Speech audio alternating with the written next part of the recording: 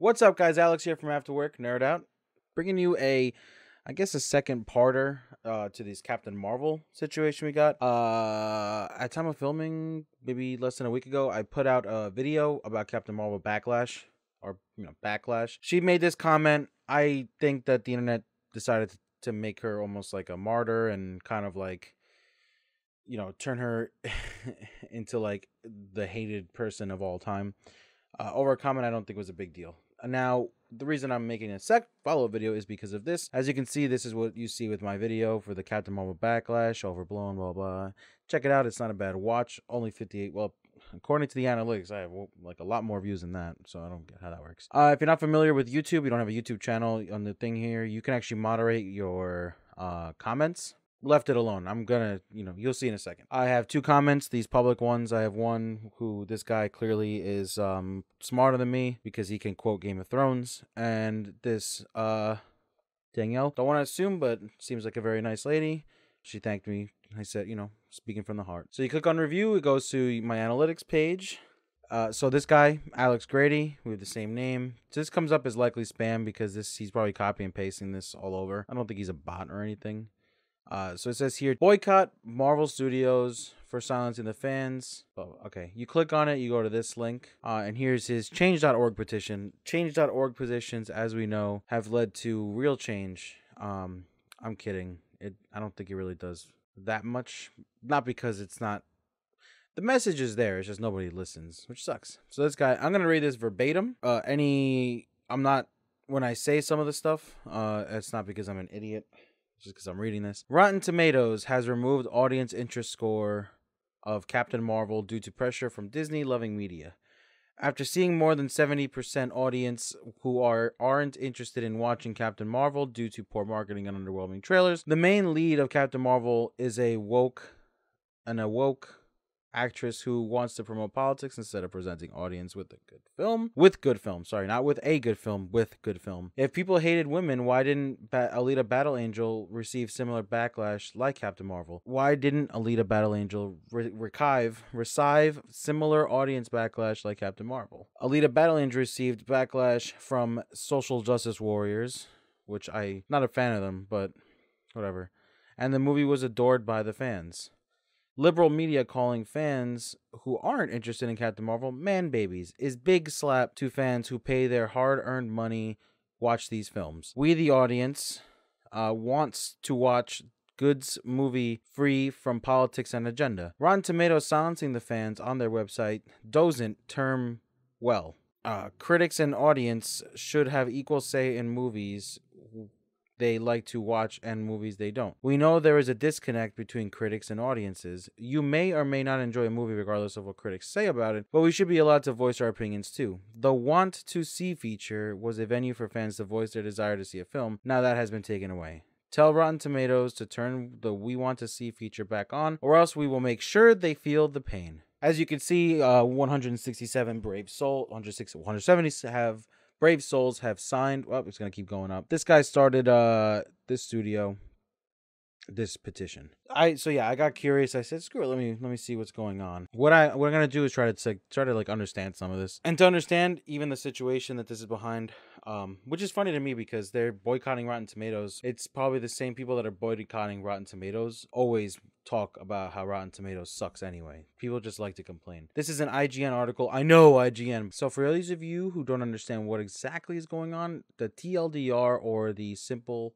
explanation, which is here, we will no longer show the We Want to See percentage score for a movie during its pre-release period. Why, you might ask? We found that the Want to See percentage score is oftentimes confused with the audience score percentage number. So basically, before a movie comes out, there's a Want to See feature where you can say, if you want to see it, you go and it comes out within a percentage. Now, after the movie comes out, it changes into audience score, and that's where the people that aren't considered full critics or Rotten Tomatoes like licensed critics, I don't know exactly how it works. So if you can just have a Rotten Tomatoes account and then just do like a normie review, whatever you want to do, and that gives it like that number. So what Rotten Tomatoes is saying, that they believe that people will think that the movie got a 31% before it even come out. And that's the other thing. All of this is happening when the movie hasn't come out yet. So then some of the problematic things with this is the fact that he says the main lead of Captain America is a woke actress who wants to promote politics instead of presenting audience with good film. She didn't make the film. She starred in it. She didn't write it. She didn't direct it. She didn't have probably that much creative direction. So saying that it's all her, like, it's kind of dumb to completely blame her for it. We, the audience, wants to watch goods movie free from politics and agenda. Every movie has, for the most part, a lot of them have political stuff and agenda stuff, but she expressed an opinion when she had originally expressed her opinion about what she said. She never said that that was what the movie was about, which is what my first video was about. I said, and I'm going to paraphrase myself. I said, I'm pretty sure the movie isn't about white guys should all be fired from their jobs and replaced with other people. The movie's about a superhero at the end of the day. This whole situation is everybody finding a way to get mad about something to push their own agenda. Everything, when I see things like this, it doesn't make me laugh, because I just feel like bad, because I'm trying to understand how you can say she said a quote that had nothing to do with the movie. It was her personal opinion, which again, now these people are trying to fight for their personal opinion on Rotten Tomatoes. If you're going to fight to have your opinion and you're going to attack her because of her opinion, that doesn't make sense.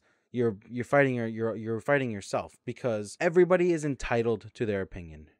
Everybody's entitled to their opinion. Unless it becomes hateful. When I say hateful, I mean racial slurs and violence. That's hateful. So this whole thing going on with this petition just is really sad to me, because, I mean, first of all, this guy, I don't know what is up with this dude. I just know his name up there. It's crazy that they're blaming Rotten Tomatoes. All right, so Rotten Tomatoes always has caught flack because Rotten Tomatoes is bullshit.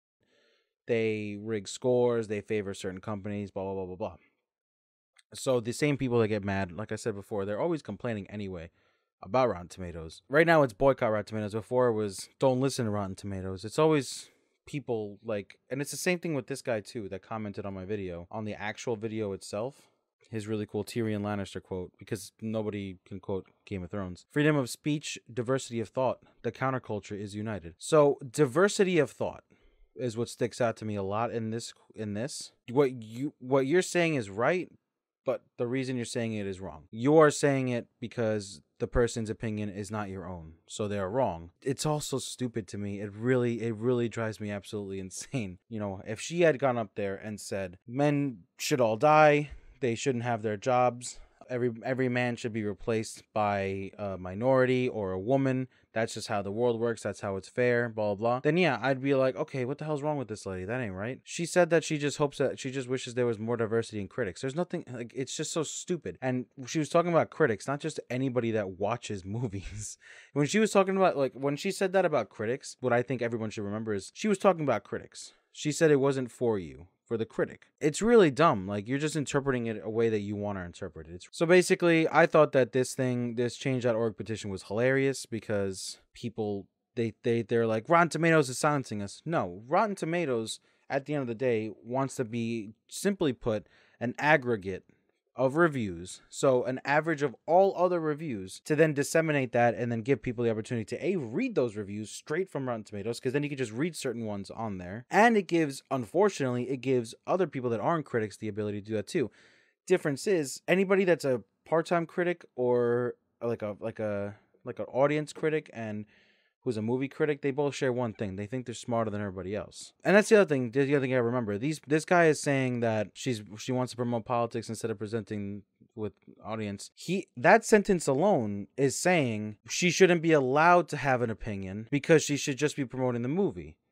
So at the same time, you're saying that Rotten Tomatoes has taken theirs.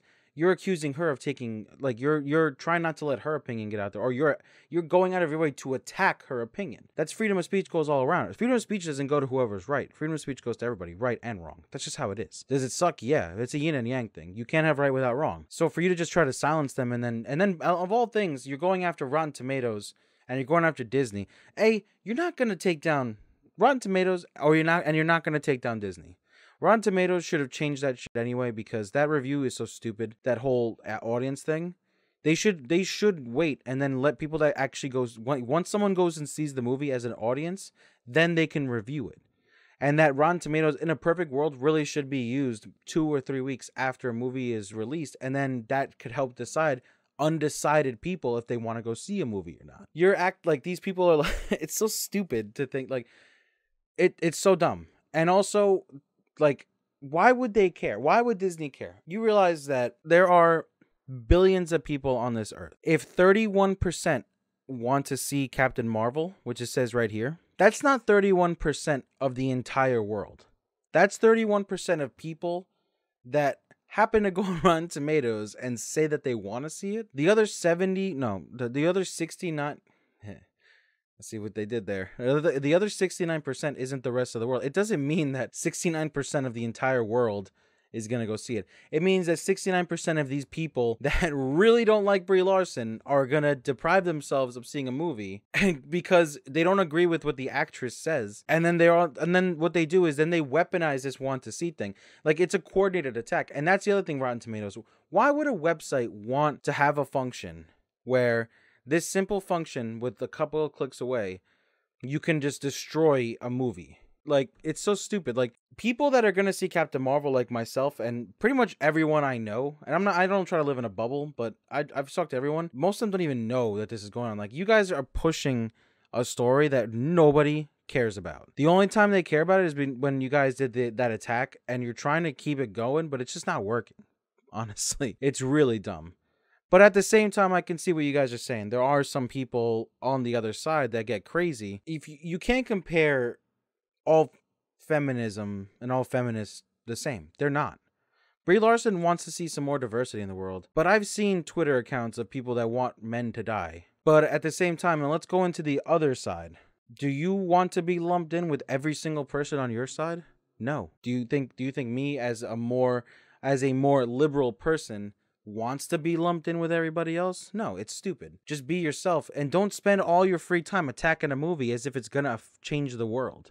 It's not. To my point, this is why Rotten Tomatoes, I mean, even if they got rid of that, even if this didn't happen, it's still stupid. Like, even with Black Panther and Wonder Woman, what do you think that the press tour was about? Like when the press tour, like, everyone acts like they made Black Panther. It was a 90% black cast. It had two white actors, and then in the movie, both, there was black bad guys, there was white bad guys, there was black good guys and white good guys. And then everyone's just like, this is all political. This is anti this. This is anti this. I'm like, it was fair, equal. It was a good story. People compare it to The Lion King. Clearly, the only similarity are cats and Africa to Lion King. Because if you actually, dissect the storyline, I'm pretty sure that nobody's, like, Scar's son came to try and kill the king.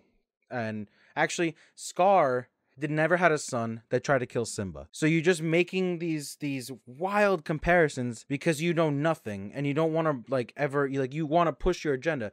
And this is what it is. Like, you guys, everyone that has supports things like this, they think that they see everything for what it is. But the only thing is, you're not seeing it from the other angle. You're only seeing it for whatever angle you benefit from or whatever your brain benefits from. So you're not that much smarter than anybody else. I'm sorry to say that. I'm sorry to break that to you. And it's hilarious to me. Like, I wish I was at Disney right now, a fly on the wall in the conference room. Oh man, 69% of this movie, of the people on Rotten Tomatoes, they organized an attack on Rotten Tomatoes. And now the want to see number is 31%. We got to make up that money. No, because that's 69% of you morons that think that's actually going to do something. It's not. It's so crazy. People just get online on computers and just blame everybody for everything. But at the same time, it's like the social justice warriors, they don't do themselves any favors either. If you want to consider me anything, trust me, I'm not against you. I'm just not with you on this one. But I see both sides of this. Social justice warriors are stupid and annoying, but some people just want a little bit more diversity. Like, Brie Larson wasn't a social justice warrior. All she said was, wouldn't it be cool if, there should be more representation out there? What's so wrong about that? This whole thing is so dumb. In my other video, I talked about a channel, which this time I'm going to name. The channel is called A Quartering. It's this guy who basically is just the opposite person as me, but we look very similar, as in long bearded guys in front of computers talking. I really almost completely disagree with this guy because I feel like he's just doing it to just be cool. He's copying PewDiePie, he's trying to take PewDiePie's audience because he keeps saying wham and he thinks he's awesome by copying a big YouTuber and trying to pander to them. When in reality, you're making these dumbass points that you probably, some of them don't believe in. And also you're just trying to make people angry. And PewDiePie got his fan base originally by being crazy and different and one of the first people around there. Then when he stopped and got into meme stuff, I don't agree with PewDiePie 50% of the time. Like, I'm half and half, but I can't sit here and tell you he is not an entertaining guy. And I completely respect where he's at. And I mean, the guy just had a freaking parade for him in Estonia. But that, I still watch him though, even though I don't agree with everything he says. I try to see things unbiased as much as possible, and this is just stupid to me. Let's look at some of what people are saying. I'm boycotting because Rotten Tomatoes is silencing the voices of the consumer. Freedom of speech, unbiased representation is important to me. Rotten Tomatoes did this because it seems like they were going to do it anyway because people keep using it to targeted attack any movie that they don't like. Why were you unbiased representation? That's so dumb. Like, every single person signing this thing is biased. It's so stupid. Beta cucks protecting us sexist and racist. That's another thing I'm really digging about 2019. Everyone's going to be allowed to say whatever they want to say. I'm done with Rotten Tomatoes and Disney regardless. But censorship is wrong. And I'm American. Happy to sign. This is absurd. I don't know what's absurd.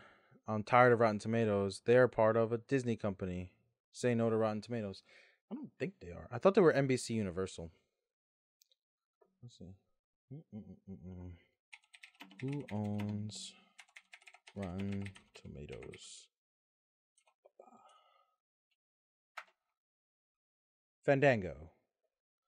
Who owns Fandango? Okay, NBC Universal, Warner Brothers, and Fandango. So there you see it. Disney is not owned by them. Well, they're not owned by Disney. I hate the hypocrisy that Rotten Tomatoes represents. Money can't buy everything, buddy. Rotten Tomatoes is biased.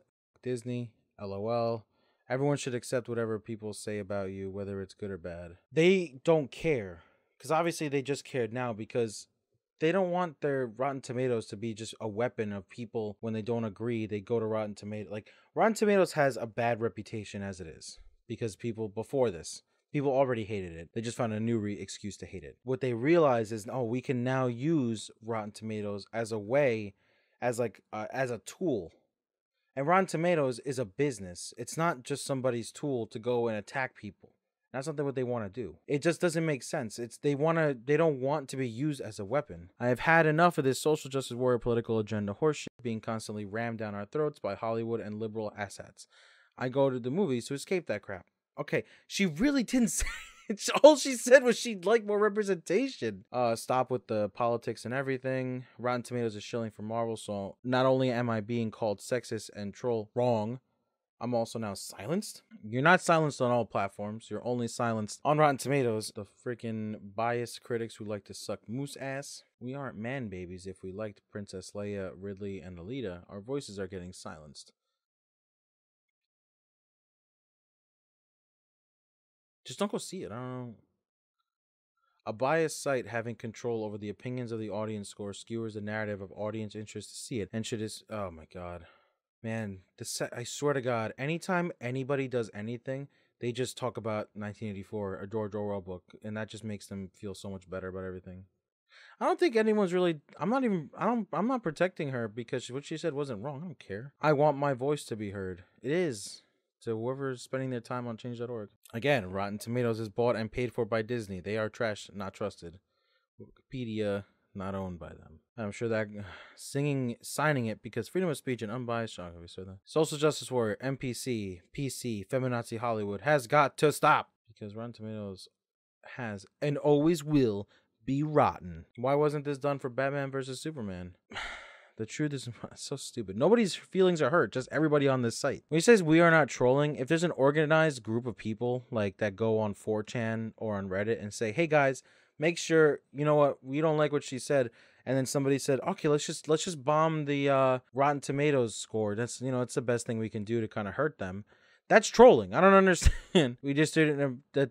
in a movie that betrayed what Marvel was doing and the actress that was doing it. Marvel has been getting more diverse as it's rolling along. She's doing this is so stupid. Must be taught a lesson. Yeah, they're gonna yeah. See, it just because we aren't interested in seeing the movie, it's not that it makes you a troll. It's when somebody says, let's go in an organized attack, and they go and do it, is what makes them a troll. Thank you for joining me on this nice little adventure. Oh, and just to show clear and transparency, I'm going to allow his comment, because I really don't believe in censorship. I really believe everyone should be entitled to their opinion. They just don't agree with you. And that makes them because you're right. There's no other thing. It's you're entitled to your opinion, but if you think your opinion is the only thing and that's 100% right and that's it, because of this reason or X, Y, and Z, you're always gonna win, but you're also gonna always lose. That's just how it works. Thank you for joining me. Please make sure to like and subscribe. Can't wait to see all of the dislikes. That's about it for you guys. Like and subscribe. Oh well, yeah, subscribe if you like what I'm doing here. I have more gameplay videos, more opinion videos, no more nerd up. I think I made a video to just no more nerd up. I'm just gonna be doing mostly opinion stuff and video game stuff. Thank you for joining me, and please be a nerd, not a dick. And I'll talk to you guys soon.